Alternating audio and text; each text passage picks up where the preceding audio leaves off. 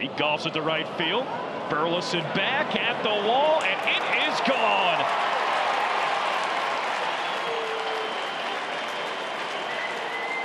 Second big league home run for Pete Crow-Armstrong. And a big one. Cubs on the board here in the third.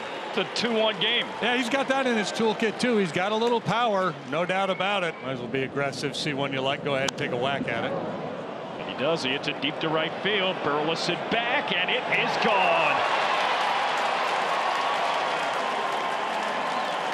Biggest hit in a Cub uniform for Tomas Nido. Solo shot, both by. First Cubs lead of the day. They're up 3-2. Tomas Nido shows pretty good power the other way. I didn't know he had that in him. The bottom of the order is to the production overall. That's lifted to center. Nootbaar back. It's a multi-home run game for Pete Crow-Armstrong. How about that? Back-to-back jacks. Cubs 4, Cardinals 2. This is fun. So I guess my question would be, that pitch is hit well deep to left field, and that is gone. We'll put that on hold for a second. Some Morel magic before the break. 2-run bomb. It's 6-2 Cubs. The home runs breaking out in a big way here today against Miles Michaelis. He allowed just 13 home runs in 107 innings pitched coming into play here today.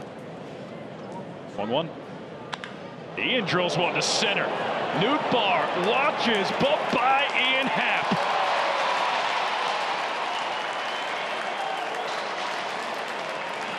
Stay hot.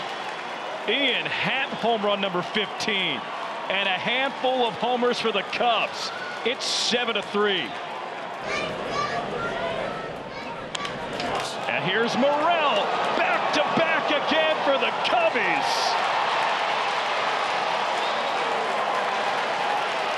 Oh, baby. First career multi-home run game for Christopher Morel.